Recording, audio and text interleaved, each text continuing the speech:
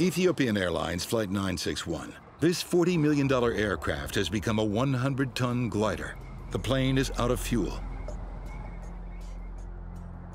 A crash landing in the sea is all but inevitable.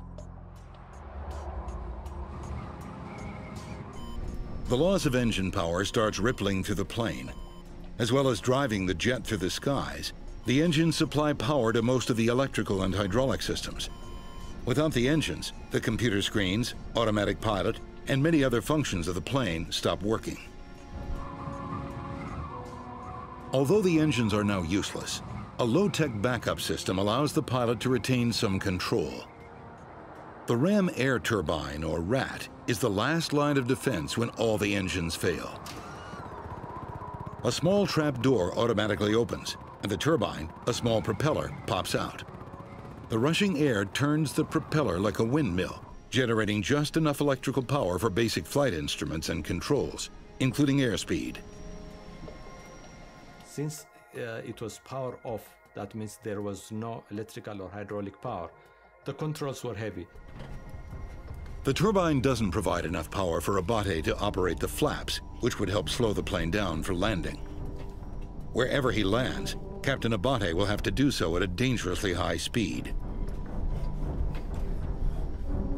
Power of landing, the power of ditching, nobody's trained in the world. Flying over the water, you need accurate instruments. I didn't have any of the instruments. Without engines, a large passenger jet can glide 11.5 miles for every 3,300 feet of altitude it loses. At 21,000 feet, the Ethiopian Airlines plane can travel for nearly 75 miles before it hits the ground. It's an extremely dangerous situation few pilots in the world have ever faced. In 1983, another 767 pilot found himself in a similar predicament. Air Canada Flight 143 ran out of fuel and landed on an abandoned Air Force base, sustaining only minor damage. In the right circumstances, a safe landing without power is possible. Captain Abate hopes to land at the airport in the Comoros Islands. But struggling against the hijackers, on the final turn he loses his bearings and can't locate the runway. I was within the vicinity of the airport, so I was keeping the airport in my sight all the time. Then through the struggle, I lost my position. I lost where I was.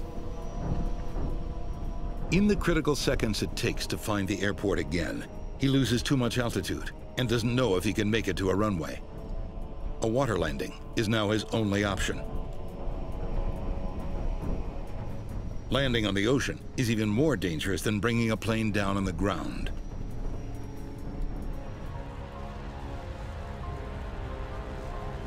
Oh my God! Oh no! The ditching was very rough. The aircraft broke apart into 3 pieces. In the end, of the 175 people on board the plane, 50 survive. Without the actions of Abate, many more could have died.